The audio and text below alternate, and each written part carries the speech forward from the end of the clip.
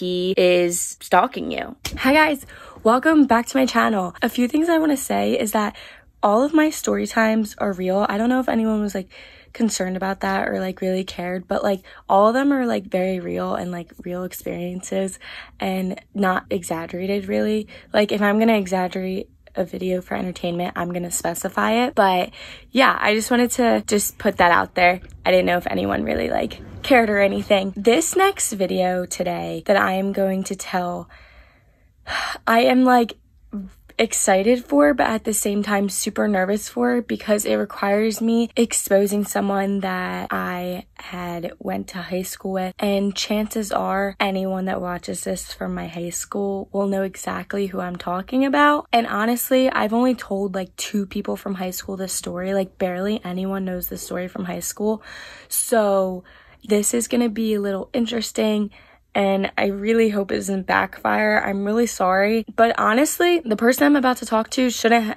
have done it if he didn't want to get exposed. So I had this friend in high school, and it's funny because I had a crush on him like in like middle school, like 8th grade, and then I'm pretty sure I had a crush on him again freshman year of high school, but he made it clear that he didn't like me back. We just became like really close friends. Like we always messed with each other. Like I considered him one of my better friends, like one of my close guy friends. Honestly, probably my best guy friend in high school at least. So this is junior year of high school when it all started. And what happened was I had gotten a notification on my phone and it said his name, his email address, and it said, you are now sharing your iCloud photos with this person. And I'm not going to say his name just because like I just don't think it's right, but let's just call him Tony. Let's just go with Tony. I got a notification saying that I had shared my iCloud photos with Tony. When I saw that, I was like, that's weird because I don't recall ever sharing my iCloud photos with him, and I don't see why I would do that. So I sent him a screenshot of it because I trusted him. At this point, I had no suspicions that he would have been hacking me, but I sent him a screenshot of it, and I was like, hey, like, what is this? And he was like, oh, I don't know. Like, what? Like, why does it say that? And I was like,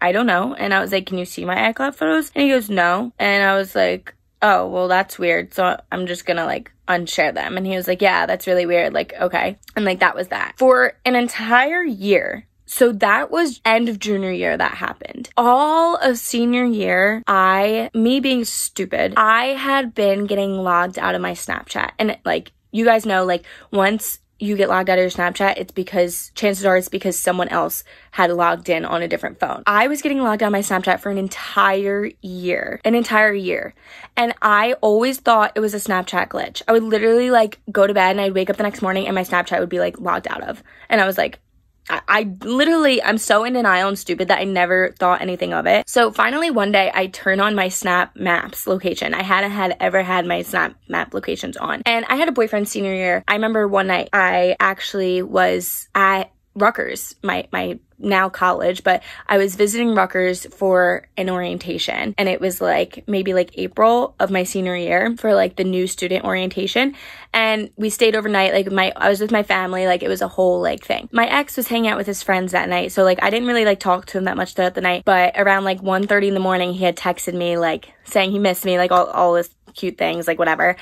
And I hadn't seen it because I was asleep. So he went to go Snapchat me, and he like checked my Snap Maps, like just like, I don't know why, but he just like happened to see like my Snap Map was up or whatever. And we already had locations shared, so like it wasn't like it was weird that my ex was checking my Snap Map, like whatever. And my Bitmoji had showed up on top of Tony's house around like 1:30 in the morning. And Tony lives in my old hometown, and that is 2 hours away from Rutgers. So my ex was like what? Like, so he screenshot it and sent it to me. So I woke up the next morning and I have messages from my ex, and he's like, Rael, like, why does it say your Bitmoji, like, was here, like, at this house? Like, that's so weird. Like, I know you're at Rutgers. Like, why would your Bitmoji be here? And I was like, I don't know. That's so weird. That's really weird because a lot of my friends, like, live in that neighborhood. And I checked my Snapchat and I'm logged out. So at this point, I'm like, what the hell's going on? Like, who is logging into my Snapchat? And I had done a little digging, and I realized that my Bitmoji was on top of Tony's house. So at this point, I'm like still in denial. I had told my parents, and they were like freaking out. They were like, he's hacking you. He's trying to get into your accounts. Like, he is stalking you. and through like your phone or like through your social media, because I also told them about the incident that happened over like almost over a year ago now with the whole iCloud photo sharing thing. They were extremely angry and they were like, I never trusted him, like all this stuff. I text him and I sent him the screenshots of my Bitmoji on top of his house, and I was like, was there a party at your house last night or something?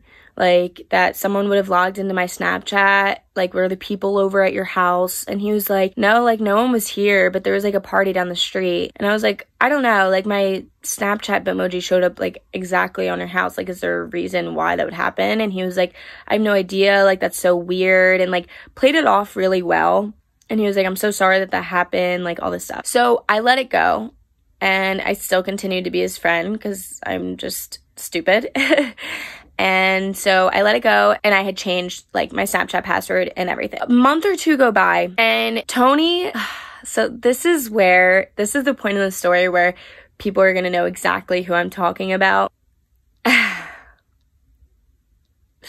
So Tony had graduated a few months early. He graduated, I think, a month ahead of us. Like he was able to not have to go to school for the last month of school for senior year. And he did this because he is on a lacrosse team in another country, like the national Bermuda lacrosse team. Ah! Everyone's gonna be like, oh my god, like I know exactly who you're talking about. Yes, it is him. And if you are watching this, I am sorry, yeah, but whatever. I'll say that later. So he's on the Bermuda lacrosse team. Men's lacrosse team, like national, I don't really know. I had gotten a Google alert notification that someone was trying to log into my Google account, and Google noticed that it was from a weird IP address, so they didn't allow them to log in. It said that the password was correct, and they just said like, if this was not you, like please report it, like whatever. So I click on the IP address, and the IP address went directly to Bermuda. At this point, I'm like, okay, this is the third time now that something has happened that was not coincidental. This just doesn't make sense. Like, why are you trying to get into my Google alerts? Why are you trying to get into my Gmail account? Why were you hacking my Snapchat for a year? Why were you so obsessed with receiving my photos? And it's not even like I had like any kind of exposing photos on any of my accounts. So it was very weird to me that he felt a need to like get access to my photos. After that happened, I changed all my passwords completely, like nothing related to anything that I had before. I took him off of social media for a while. He's now back on my social media, so I know he's gonna see this. It was very weird for me. It was a very privacy invading experience for me. It honestly did like upset me a lot. I remember like crying to my ex, like because I just felt really weird and invaded on. And my ex's dad was a private investigator at one point, so I ended up telling him the whole story, and he was like, he's definitely stalking you. Like, I'm sorry, Rhea, like he definitely is. If you would like I can reach out to his parents, since I'm still a licensed private investigator, like everything like that. It was very weird for me to confront him, especially knowing him for so many years. So I never did. And I guess this is my way of confronting him now. Ever since then, I haven't gotten any kind of suspicious activity or anything on my accounts.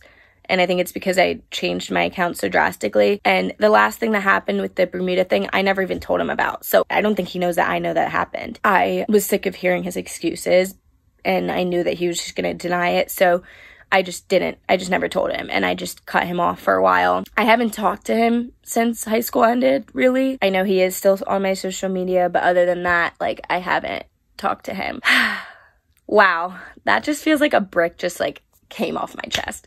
Like, I've never been able to tell that story, and that was just like really satisfying. But yeah, guys, if you are watching this, Tony, I am sorry. And I'm sorry that people from high school are probably going to know who I'm talking about.